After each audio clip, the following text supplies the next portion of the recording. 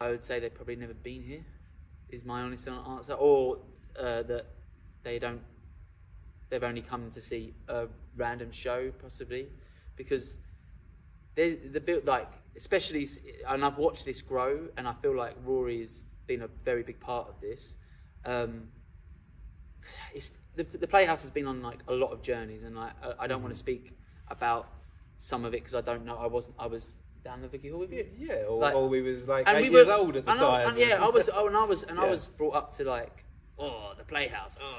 Oh really? Not brought up, but like there was a vibe. Like, no one ever said that to me. Like, let me rephrase that. But like I feel like there was animosity towards the Playhouse with some of the people at Vicky Hall. Like, I don't know how true that is. I was a child. I was picking up on a vibe, but it was very much like we're over here and we're over here, and we are two separate entities. Very, very much so. Like there was no amateur theatre in here at all. There were empty spaces and stuff like that. Like from there, going 13 years forward, there's so much more happening here. There's support for young people who want to get into theatre. Like there's a young practitioners project.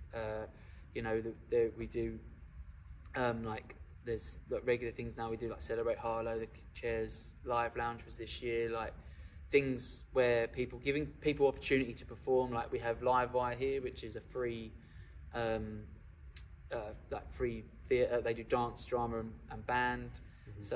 And that's completely free. Obviously, like they existed before the Playhouse. Don't get me wrong, but we offer them the space to exist to do it and to do it. So, we work with them. Obviously, you've got like hip hop, pop. You've got Harlow Ballet. You've got Hats. We're talking almost hundreds of groups, but thousands of people. Yeah, and there's going to be ones I've missed, so apologies if people are listening. Because there's so many. Raised Roof, that's another one. There's so many groups that are active in here now, and there was a little quiet period here, wasn't there? Whereas now it's not quiet here. No, like this moment we're getting here right now is quiet. It's nice.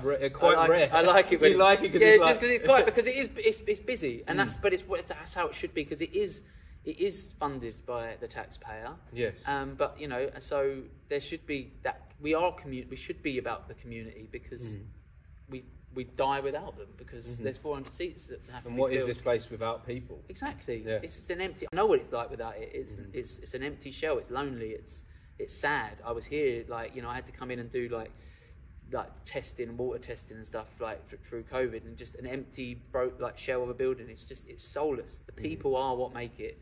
People that work here, the people that come in and do stuff. That's how I see it. But that's. I mean, I'm glad that's. From you just mentioned the town park there. Last year was I think it was the first time the bandstand kind of reopened. Is it the Great Get Together? Yeah, to like younger performers. Yeah. And it was packed with thousands of people and young performers up on the stage, playing their instruments, with the Playhouse there supporting them with the sound and the lights. And that wouldn't be going on without the support of the Playhouse. Yeah, and how that resonates for all of them young performers up on that stage there, and the crowd, it almost can't be measured, can it? So tell me a little bit about the Panto that you're about to take on tour, like a little plug for that. What's happening with this? So it's Treasure Island, and you're Silly Billy Bone?